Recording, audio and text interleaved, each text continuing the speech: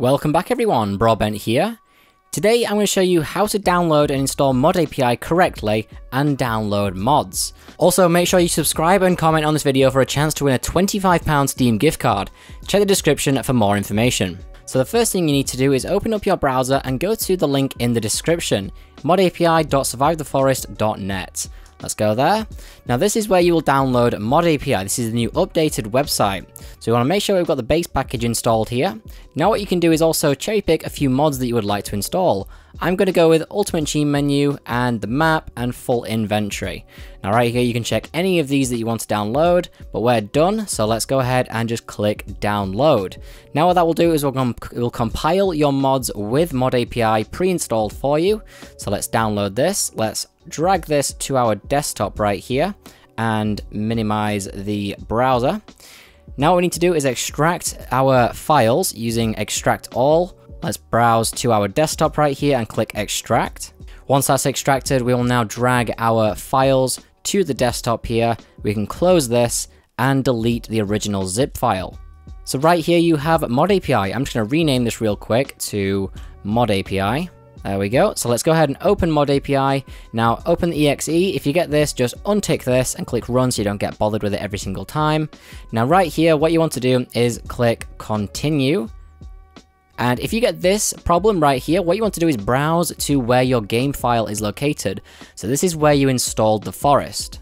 So for me, I installed this on my E drive and there is the forest.exe. We're going to select it. Click OK, continue, and there you go, you successfully installed ModAPI.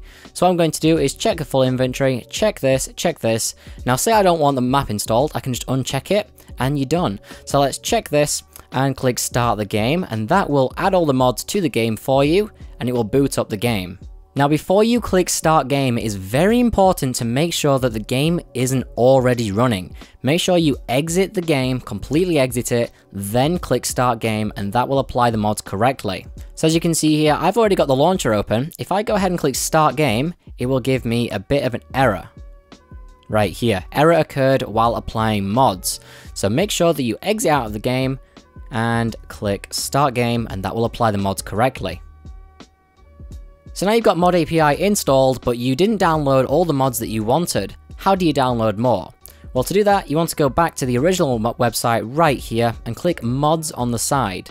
Now this will list every single mod that is publicly available to download. So I could download any of these. I'm going to go with No Sleep Cooldown. Let's click view and download right here. Let's click the download button, and that will once again download it to our downloads folder. Let's drag it to our desktop. Close this, open ModAPI, drag this to the side, go to mods, go to the forest, and pop this in here. Now all you need to do is reload the ModAPI application, and you now have the no sleep cooldown. You can just check it and click start the game to apply that new mod.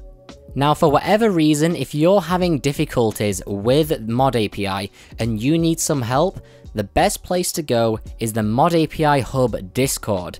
I will have a link to that Discord in the description. Go ahead and join it. You can ask for assistance if you need it. You could even suggest mods to be developed. So definitely check out that if you're needing help with ModAPI.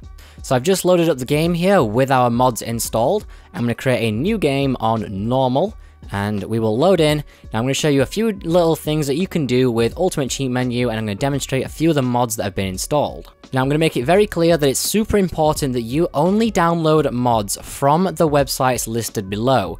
Do not accept mods sent to you privately from people. This can be used for malicious intent, so make sure you're downloading them from the proper website linked below. Now we can press F1 here and just press God mode. We're all done there. We can have all of these mods. You can scroll through it.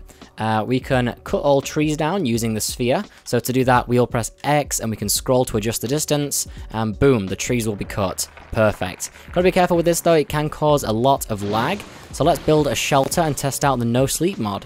Let's pop this down right here, build it, and let's try and sleep. And there you go, we can sleep again. It works perfectly. This applies to most mods. Some mods will be broken as the game has just been released. Some mods will be out of date. There you go, all done. So let's also go through, you can see in the environment here, you can increase the cave light, you can change the speed of time to be super fast, so you can see all the shadows going past here. If we reset this and set the time to night, we can increase the lightness of the night here, so we can navigate a little bit easier. We can change the weather, do a bunch of stuff. It's a crazy, crazy menu here. We can even make it to snow in the normal forest biome, which is crazy. So say you've just had a bunch of fun with all your mods and you now want to get rid of them and go back to the vanilla experience. How do you do that? Well, the first thing you need to do is navigate to your games library in Steam, right click on the forest, go to Properties, Local Files, and then click Verify Integrity of Game Files. Now what this will do is it will check your game and make sure everything is just complete vanilla. If anything's been modified, it will go ahead and re-download it. So you can see right here what we're going to be doing. It will say 8 files have failed to validate and will be reacquired. You saw the progress bar, it flashed through really quick.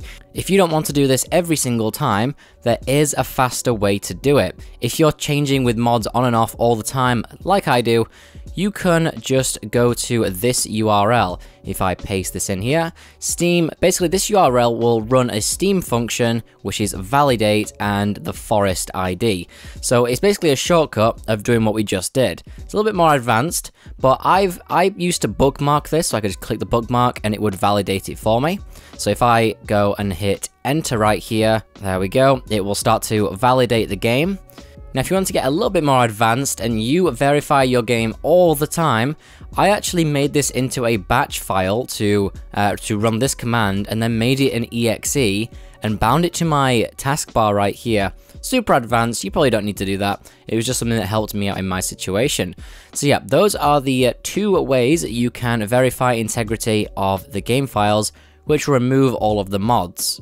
So there you go everyone, that has been my guide on how to use the ModAPI for 1.0 of the Forest. If you have any questions or need support, make sure to join the Discord listed below. You can get a lot of help there from the developers.